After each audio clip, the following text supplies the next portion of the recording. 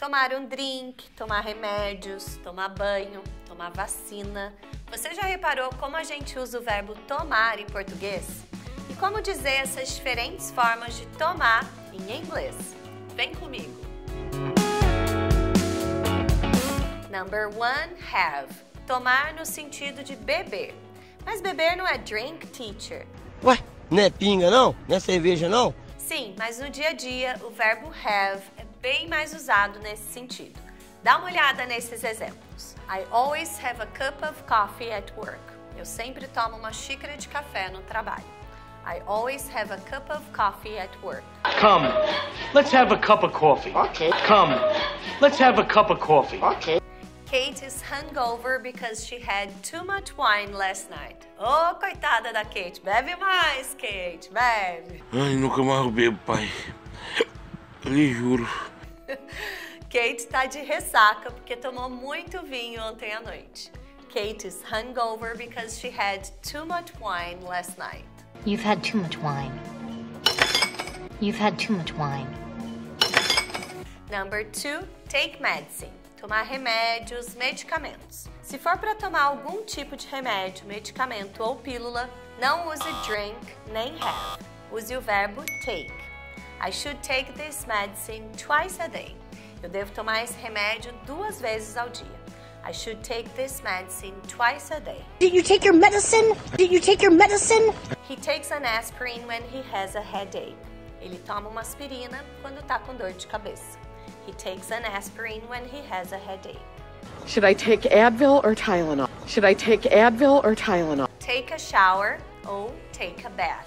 Tomar banho. A gente também usa o take para dizer tomar banho. Se for um banho de chuveiro, dizemos take a shower. Se for um banho de banheira, dizemos take a bath. I usually take 2 showers per day. Eu normalmente tomo 2 banhos por dia. Será? I usually take 2 showers per day. Take a shower, ma'am. Take a shower, ma'am. Julia likes to take bubble baths. A Julia gosta de tomar banhos de espuma. Julia likes to take bubble baths. I'm taking a bath! I'm taking a bath! Number 4, get a shot. Tomar injeção, vacina. No caso de tomar injeções com seringas, a gente usa a frase get a shot. Most people got at least 2 shots of the vaccine. A maioria das pessoas tomou pelo menos 2 doses da vacina. Most people got at least 2 shots of the vaccine. And get your flu shot. And get your flu shot. We usually get shots in the arm. A gente geralmente toma injeções, vacina no braço. We usually get shots in the arm. Or you can get a tetanus shot. Or you can get a tetanus shot. Number 5, be punched, shot.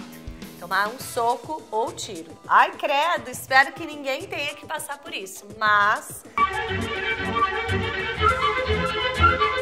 é importante saber como eles falam isso em inglês, né? He was punched in the face. Ele tomou um soco na cara.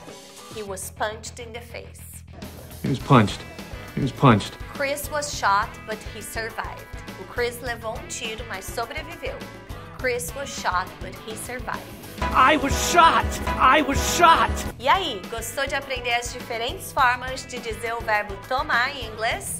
Deixa nos comentários qual você mais gostou. See ya!